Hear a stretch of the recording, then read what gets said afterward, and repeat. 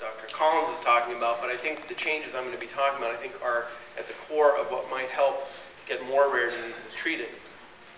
Now, there have been a number of successes, no doubt, in drug development, so we have to recognize that the companies working with FDA have had a number of diseases treated that have never been treated before in the last few years, so it's been quite successful. But we also have to recognize that there are a number of challenges, and those diseases, just a few of them listed here, some of them could be treated, but because they're either more rare or they don't have appropriate surrogate endpoints or very difficult, what I call inconvenient biology, they affect the connective tissues like bone and things that are very hard to treat. Some of these won't get treatments, even though some of them have technology that exists, that's already NIH funded, completed, that could be put into use, but they won't make it. And so I want to highlight what I think are the three areas of most concern, and I will take you through our own Aldurazyme experience as jumping off points to why I think these are the areas that we could improve things.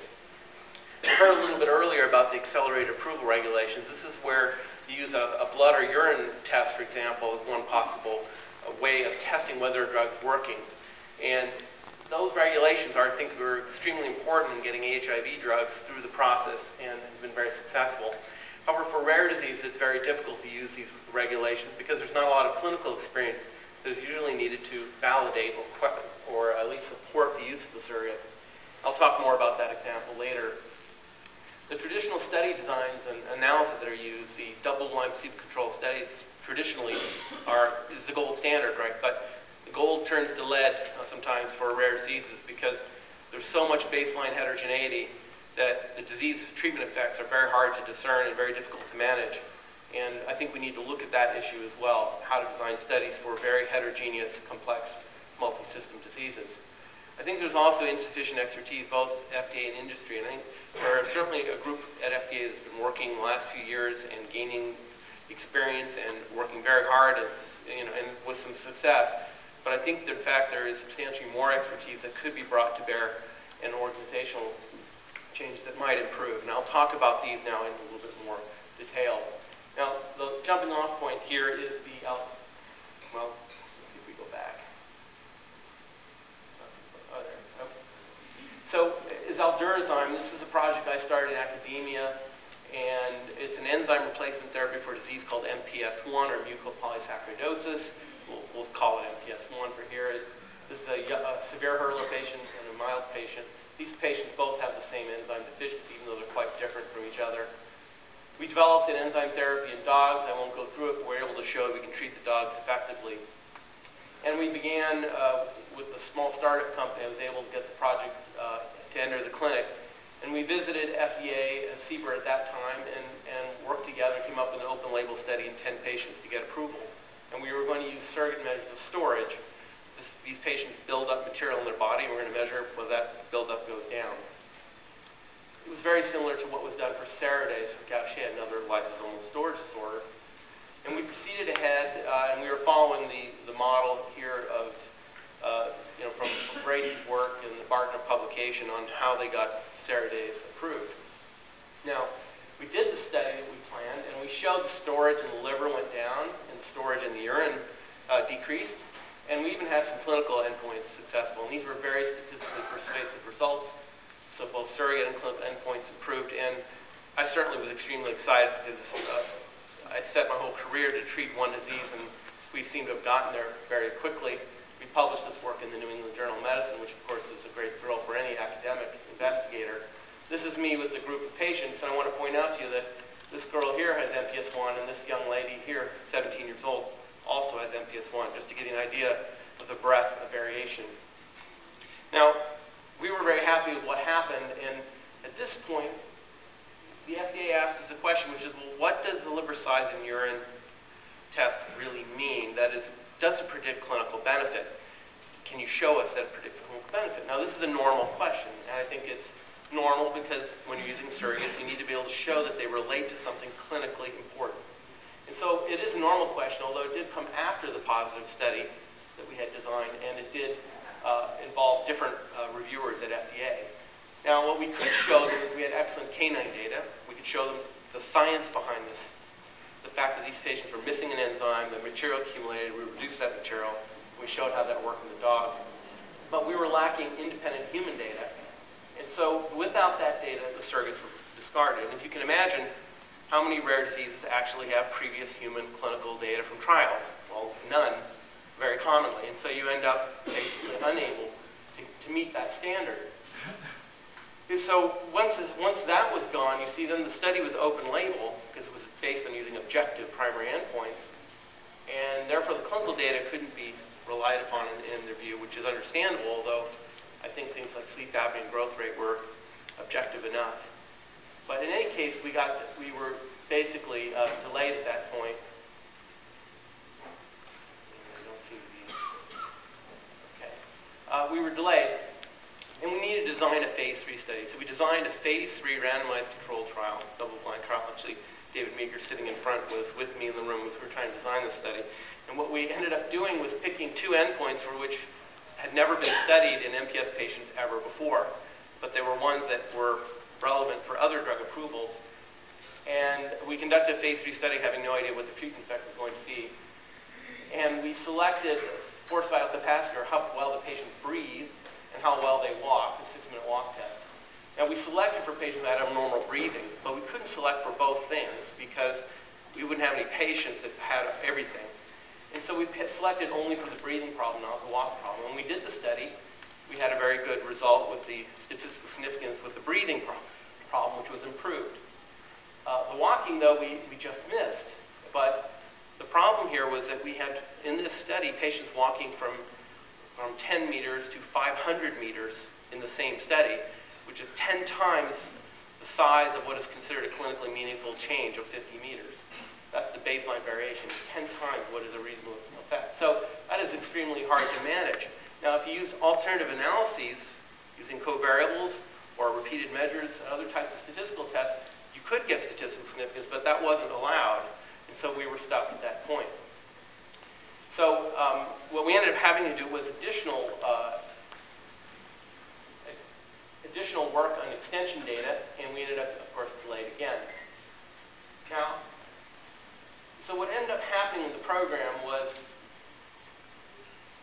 the surrogates got rejected, and we had to do this study, and then we needed extension data after the phase 3 study. Eventually, we reached advisory committee, and then approval in 2003. But the total path here took a 3-year delay from what we were intending. Now, the real impact, of course, was patients who were with MPS I during this process that did die waiting for compassionate use, and it was very difficult for me because I get the calls and the urgent crises that occur, and certainly a burden I still carry because it's not a simple process when you're dying from MPS I. The MPS 7 program, which I had gotten the company to consider as sort of a charitable venture, was eliminated because we couldn't predict that we were going to be able to do this on one study as the MPS I program.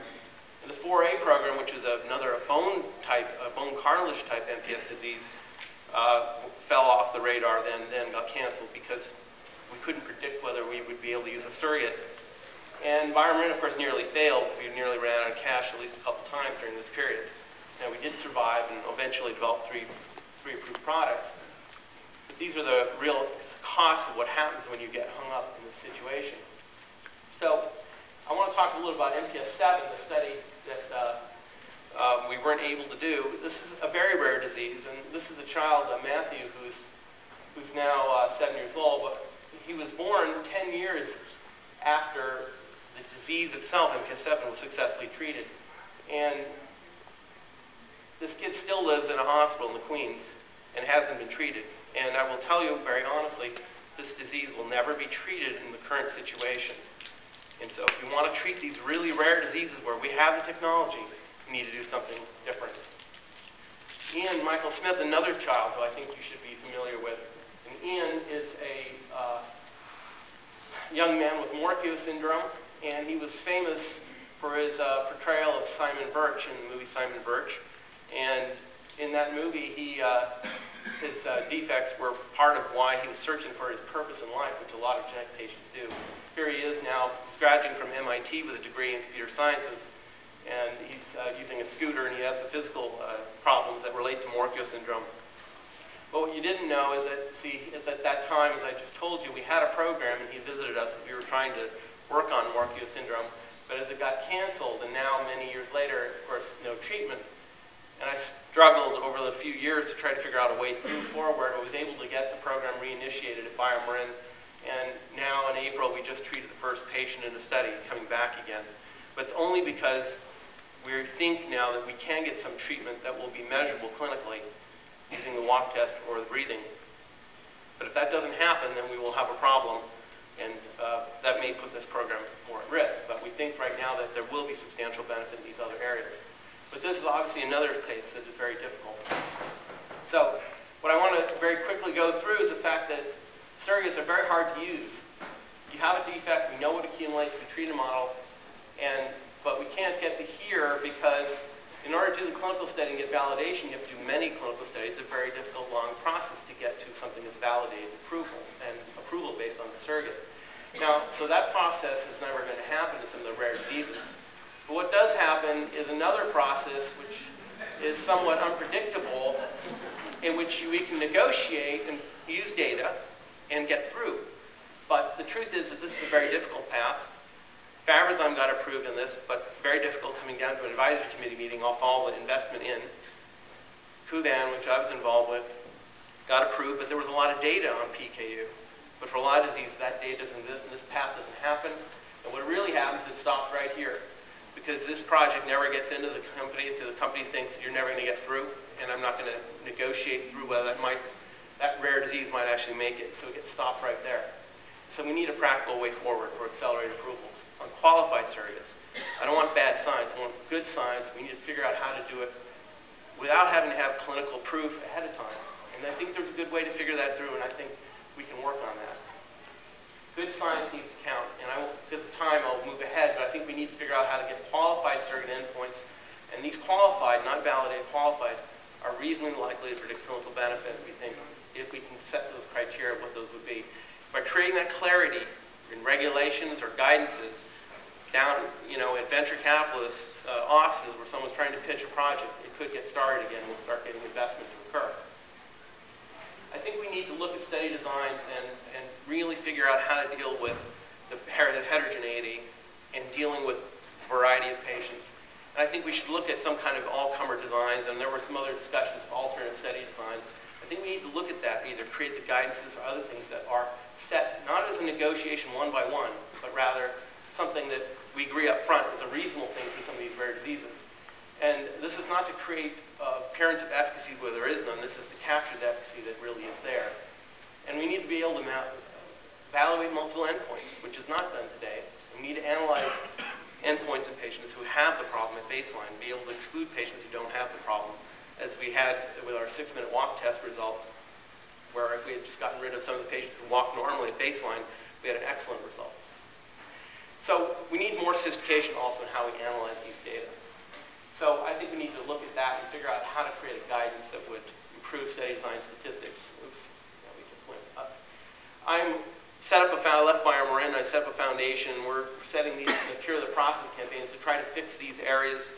And I think we want to work with all of you, with FDA and everyone, to figure out how to make improvements in the process that will allow us to move forward.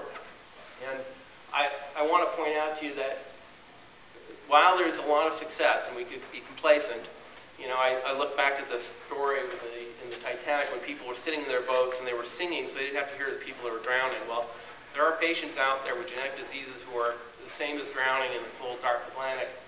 And we could say, well, we want everything to be the same, but I think what we need is smart.